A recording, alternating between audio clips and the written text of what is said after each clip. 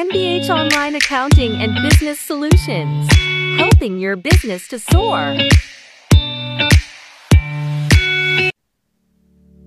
Welcome back mga ka-MBH. Now, we will discuss the VAT on sale of goods or properties.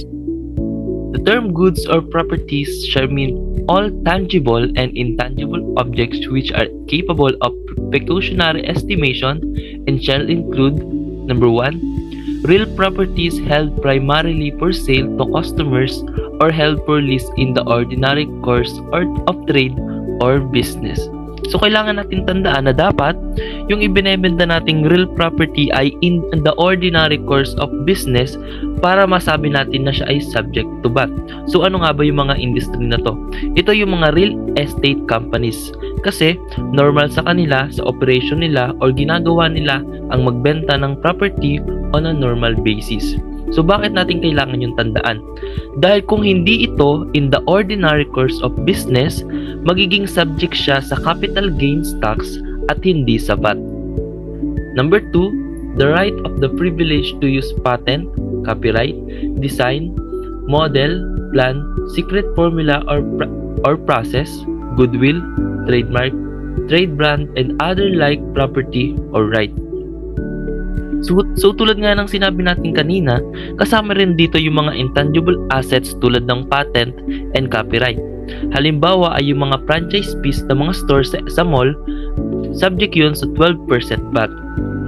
Number 3, the right or privilege to use in the Philippines of any industrial, commercial, or scientific equipment. So i-highlight naman natin dito yung phrase na in the Philippines. Kasi hindi na sakop ng territory natin or ng tax system natin yung ibang bansa. And alinsunod na rin ito sa cross-border doctrine ng taxation. Number 4, the right or privilege to use motion pictures, films, tapes, and discs. So ito naman yung mga royalties. So bale, subject din sila sa 12% VAT. Number 5 is the radio, television, satellite transmission, and cable television time. So ito naman yung mga services na ino-offer ng mga industries sa entertainment. So yung formula natin sa pagkuha ng VAT payable or yung amount or tax liability na babayaran natin sa BIR is output tax less input tax. We all know na yung VAT ay 12%. So yung formula nito is yung output tax na manggagaling sa sales, ma-minus natin dito yung input tax na manggagaling naman sa purchases. Next is determining the tax base. For sales of goods in the gross selling price, which is the total amount of money or its equivalents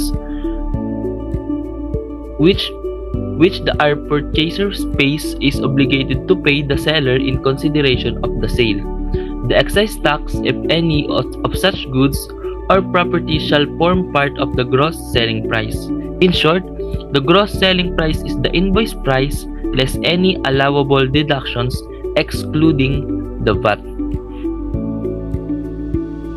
So, ibig sabihin, hindi kasama ang VAT sa selling price. So, bago mo kunin yung VAT na 12%, kailangan mo munang siguraduhin na yun ay exclusive of VAT. Halimbawa, sa mga fast food chain, may selling price na 56 pesos. So, kasama na sa babayaran mo doon yung VAT. Ibig sabihin, imumultiply mo ba siya agad sa 12%? Hindi. Kasi, invoice price yun. At ibig sabihin kapag invoice price, ito ay inclusive of VAT. Ibig sabihin, kasama yung VAT doon sa presyo. So, ang gagawin natin, kailangan muna nating kunin yung gross selling price sa pamamagitan ng pagdidivide nito sa 112% and from that, makukuha natin yung 100%. Ngayon, kapag nakuha na natin yung 100% nung invoice price, makukuha na natin yung gross selling price. Ang gagawin natin is ita-times natin siya ngayon sa 12% para makuha na natin yung VAT, which is sa ating computation is 6 pesos. So dapat nating tandaan na kapag silent yung problem, like sa mga quizzes and exams, that is exclusive of VAT. So wala tayong ibang gagawin kundi i-multiply sa 12%. Again, kapag silent yung problem, it is considered exclusive of VAT. So yung excise tax naman, ito ay kasama sa goods, sa cost ng goods, kaya kasama siya sa tax base. In case of barter, sale or exchange of real property subject to VAT, gross selling price shall mean the consideration is stated in the sales document or per market value whichever is higher. The term per market value shall mean whichever higher of the per market value as determined the commissioner or the zonal value, and the per market value as shown in the schedule of value of provincial or city assessors. Sa sale ng real property naman, ang tax base na gagamitin natin is kung alin yung mas mataas sa gross selling price at sa fair market value. Next is the allowable deductions from gross selling price. So una is the sales returns and allowances. Kasi ito yung mga goods na iba na, 'di ba? Ito yung mga goods na ibinabalik ng customers. So hindi siya kasama sa sale na naganap. Therefore, walang output VAT na maa-accrue sa portion na to, sa portion ng mga goods na ibinalik sa atin ng customers. Pangalawa, sales discounts provided the sales discounts granted is indicated in the invoice at the time of the sale. Number 2, the grant of which does not depend upon the happening of the future event. Ano ba pag sinabi nating it does not depend upon the happening of the future event? So halimbawa, kapag sinabi sa problem or sa transaction na magkakaroon tayo ng discount kung mababayaran mo yung utang mo na goods sa loob ng 10 days. So ibig sabihin nakadepende sa future event yung discount at maaari may chance ito na hindi mangyari. Kaya naman hindi ito allowable deductions. Ibig sabihin, hindi mo pwede itong i-deduct sa gross selling price. Pangatlo is when the discount is expressly indicated in the invoice. So, ibig sabihin, allowed lang na magkaroon ng deductions sa gross selling price kapag ito ay naka-indicate sa invoice or sa official receipt. Accordingly, cash discount which is based on the prompt payment of the buyer is not allowable as deduction. Whereas trade discounts which are granted at the time of the sale and are based usually on the bulk of orders is allowable since it is not dependent on a future event. So ibig sabihin kapag ito ay dependent sa future event, hindi siya allowable. Kapag naman ito ay not dependent sa future event, ito ay allowable. So gawin nating mas simple. Hindi allowable ang trade discounts kasi wala ito or hindi ito indicated sa invoice or sa resibo. So halimbawa, kapag tumawad ka sa isang tindahan, bawas na kaagad yung discount na nakuha mo, kaya hindi mo na siya dapat pang bawasin sa gross selling price. Kasi yung itinawad mo dun or yung ibinigay sa'yo na discount is hindi kasama sa resibo na ibibigay sa'yo. Next, VAT accrues on the consumption of sale. In the contract of sale, the contract is perfected upon the meeting of the minds. However, ownership is transferred until delivery is made, which is the consumption of the contract. Kasi 'di ba, kung babalikan natin sa law is makakompleto, perfected na yung contract kapag meron ng meeting of the minds. However, yung ownership is matatransfer pa lang upon delivery or kapag na-consume mo na yung goods. So ibig sabihin kapag nalipat mo na yung ownership or na-i-deliver mo na yung goods, doon pa lang magkakaroon ng sale. So i-consider natin siya na sale, bayad man or hindi kapag nagkaroon na ng consumption. So illustration. Anna sold goods to Berto on March 28, 2021 when it was delivered as well. Berto paid Anna on April 2, 2021. Since the transaction is a sale of goods, the VAT shall be considered in March when the sale was consummated, regardless of whether the payment was made on the subsequent month, which is April. So ibig sabihin, tulad ng sinabi natin kanina, mag-a-accrue ang VAT the moment na na-deliver na yung goods dun sa buyer. Kahit hindi pa nila nababayaran yung inutang nila, kahit hindi pa nababayaran yung goods or services na ibinigay sa kanila. So dito sa illustration na to, kahit na binayaran niya yung goods na i-deliver sa kanya sa month ng April, mag-a-accrue or i-record natin yung VAT sa March kasi March siya i-deliver or March nagkaroon ng consumption of the sale. Next is the sale of real property. The sale of real property on installment means sale of real property by a real estate dealer. The initial payments which in the year of sale do not exceed 25% of the gross selling price or contract price. Sale on deferred payment basis if the initial payments exceed 25% of the gross selling price or contract price, the transaction shall be considered as sale on a deferred payment basis and will be treated as a cash sales, which make the entire selling price taxable in the month quarter of sale. So isimplify natin. So sinasabi dito na kapag ang initial payment ay hindi lumampas ng 25% ng total amount ng real property, installment ang pag-recognize natin sa VAT. Meaning, kung magkano lang yung binayaran sa month na yon, yun lang ang i-multiply natin sa 12. Kung magkano lang yung initial payment or initial down payment, yun lang ang amount na i-recognize natin as VAT. So kapag naman lumampas sa 25%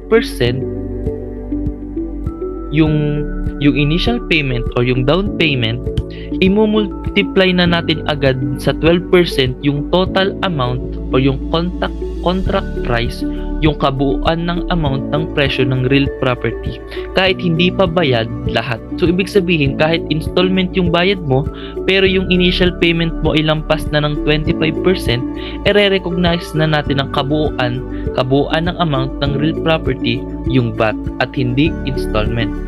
So ano nga ba yung initial payments? So initial payments shall mean the sum of 1, the down payment, number 2, all installment payments made or is expected to receive during the year, and 3, when the amount of mortgage is more than the cost of the seller, the excess form part of the initial payments. So pag-determine natin whether lumampas ba siya or hindi sa 25%, ito yung mga pagbabasihan natin, yung down payment, yung installment, and then yung mortgage.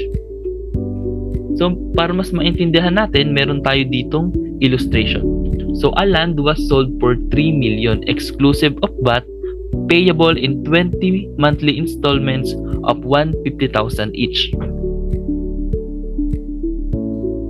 So number 1, if the lot was sold on March 1, the total monthly installment payments of the initial payments would be 1.5 million.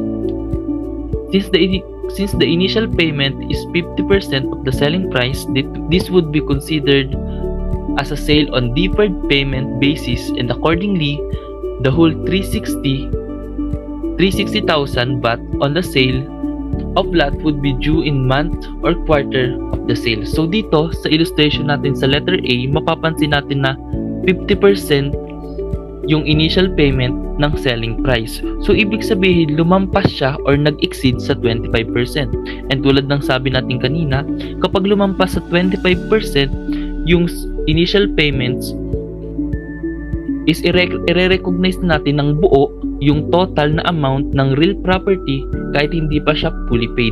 So ang nangyari dito is 3 million, the total price times 12% equals 360,000. So ini-recognize na natin ng kabuuan yung VAT. Letter B, if the lot was sold in November 1, the total monthly installment payments for 2017 would be 300,000 pesos only, equivalent to 2 months, which is 10% of the selling price and thus would classify as installment sale. So dito naman sa letter B is 10% lang ng selling price yung initial payment. And then kung babalikan natin yung kanina, is hindi siya nag-exceed sa 25%. So, ang gagawin natin kapag hindi nag-exceed sa 25%, kasi nga ito ay 10% lamang, is ang i-recognize lang natin is yung portion lang ng initial payments. And then yung initial payments lang dito ay yung 300,000. Ibig sabihin ay yung 300,000 lang ang i-divide natin sa 12% para makuha natin yung VAT na 36,000. So letter B, if in the case above, in the case of B, but the fair value of the land is 2 million, the computation would be the same since the selling price is higher than the market value. So dito naman sa letter C is kaparehas lang ng computation ng letter B. Bakit? Kasi ang binigay na market value is 2 million. 2 million is lower than the selling price, which is 3 million. So ibig sabihin, sinabi natin sa concept natin kanina na ang gagamitin natin is yung higher than selling price and market value. So ibig sabihin, since mas mababa yung market value ng land is i-disregard na lang natin siya kasi ang gagamitin natin is yung selling price na mas mataas, which is the 3 million. Letter D, if in B above, the market value of the land is 4 million, then the amount will be the basis of the VAT computation. So dito naman, kaibahan naman is yung binigay na market value is 4 million. So ibig sabihin yung 4 million ang mas mataas kaysa sa selling price, which is 3 million. So ang gagamitin natin is yung higher. Yung higher is the fair market value, which is the 4 million. So para sa computation, para sa illustration letter D, it is installment times fair market value over contract price equals the VAT base. So ganito yung magiging explanation. Since mas mataas yung fair market value at yun yung gagamitin natin, which is the 4 million, kailangan nating alamin yung portion ng initial payments sa amount na yun. So parang ganito, ilang percent ba ng total price yung initial payment? So sa case na to, since yung initial payment natin is 150,000, is i-divide natin siya sa 3 million para makuha natin yung portion ng initial payment sa total amount. So ang makukuha natin is 150,000 divided by 3 million equals 5%. Ibig sabihin, do sa 3 million na selling price is 5% yung initial payment.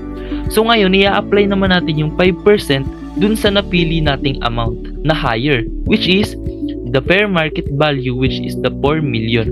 So 4 million, ita-times natin siya sa 5% and then magka-come up tayo sa 200,000 na siyang gagamitin natin na tax base. So yung 200,000, since nakuha na natin yung tax base, ita-times naman natin siya ngayon sa 12% para makuha na natin yung value added tax. Next is the transaction deemed sale. As the term implies, entails to no actual sale but their nature are considered as sales subject to VAT. So ibig sabihin sa transaction deemed sales, hindi ka talaga nagbenta. Ibig sabihin walang actual sale. So walang sale na naganap pero i-consider natin siya na sale kasi na-consume na yung goods sa ibang paraan although hindi siya sale. So ano nga ba yung rationale nito? Yung rationale nito is halimbawa bumili ka ng materials. Diba? Bumili ka ng materials or supplies and then yung materials na yun gagamitin mo para makabuo ka ng product. So from that, magkakaroon ka ng input VAT, which is alam naman natin na deductible siya sa VAT payable natin. So sa pagbili mo ng materials, nagkaroon ka ng input VAT na ibabawas mo sa tax liability mo or dun sa VAT payable. So ibig sabihin yung rationale dito is unfair naman kung na-consume mo naman yung goods tapos hindi ka magkakaroon ng output VAT mula sa goods na pinaggamitan mo nung materials which is subject to input VAT. So unfair na nakinabang ka sa input VAT pero wala kang output VAT na babayaran. So therefore, kailangan nating i-apply yung VAT kahit hindi ito actual sale.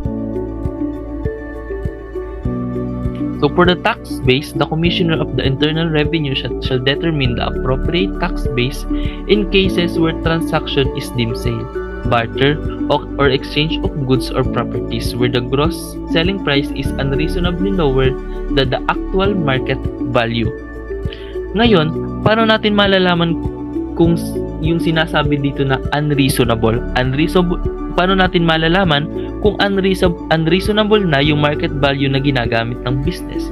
Malalaman natin ito kapag mas mababa na ng 30% sa presyo ng actual market. In that case, yung Commissioner of Internal Revenue ang magde-decide kung ano ang tax base na gagamitin natin para sa value-added tax. Ngayon, i-discuss naman natin yung mga example ng transactions deemed sale. Una, transfer, use, or consumption not in the ordinary course of business or goods or properties originally intended for sale or for use in the course of business. Diba? Yung general rule natin para maging subject siya sa VAT, dapat it is in the ordinary course of business. Pero dito, sinasabi dito na transfer, use, or consumption not in the ordinary course of goods of not in the ordinary course of business of goods or properties, pero i-consider natin siya na deemed sale. So, para mas maintindihan natin, magbigay tayo ng example. So, halimbawa, si Goldilocks, 'di ba? Nagbebenta siya ng mga cakes and then ng mga pastries. So, for example, nagkaroon sila ng Christmas party. Yan. Tapos, so, ginamit nila yung mga products nila like mga cakes and mga tinapay para ihanda dun sa Christmas party nila or ipamigay, ipapremyo dun sa mga attendees nila or dun sa mga empleyado. So, dito, maiko-consider natin na transaction deemed sale siya kasi originally is intended naman yun for sale and then na-consume lang nila sa ibang paraan which is yung pamimigay bilang premyo or bilang incentives. So, number 2, distribution or transfer to letter A, shareholders or investor as share in the profits of VAT-registered persons. Letter B, creditors in payment of debt. So, ibig sabihin, kung yung mga goods mo is ibinigay mo sa mga shareholders or investor para katumbas ng mga profit nila or halimbawa naman meron kang pinagkakautangan tapos imbis na cash yung ibinayad mo is yung mga goods na meron ka, yung mga products na meron ka, yung ibinayad mo imbis na cash is i-consider din natin siya na transaction deemed sale and therefore subject to VAT. Next naman is the consignment of goods if actual sale is not made within 60 days following the date of such goods. So, sinasabi dito na kapag nag-consign ka ng goods sa agent mo, ibig sabihin is yung goods mo is ibinigay mo sa agent para ibenta niya, pero yung ownership is sa'yo pa rin, tapos hindi niya ibinabalik sa'yo within 60 days, it is presumed na nabenta na yun or sold na. So, ibig sabihin, kahit hindi pa talaga siya nabebenta, pero lumampas na yung 60 days, ire-record na natin siya as sales and therefore, subject na sa VAT. And lastly, retirement from or cessation of business with respect to the inventories of taxable goods existing as such retirement or cessation. The VAT shall also apply to goods disposed of or existing as of certain date if under circumstances the prescribed in rules and regulations to be promulgated by the Secretary of Finance upon recommendation of the Commissioner the status of a person as VAT registered person changes or is terminated. So, sinasabi dito na kapag yung business mo is magli-liquidate na, so, or magsasara na, di ba? O ginagawa natin sa accounting is kapag magsasara na yung business or magli-liquidate na, ibinebenta na natin yung mga asset niya, yung mga inventories, yung mga PPE, yung mga land, building. So, dahil tayo ay magsasarado na or magli-liquidate na, ibebenta na natin yung mga assets natin. So, yung mga inventories na ibebenta natin or yung iba pang mga assets, dahil yun ay considered din na sale or transaction deemed sale, is magiging subject din siya sa VAT. that's all for today. See you on our next video.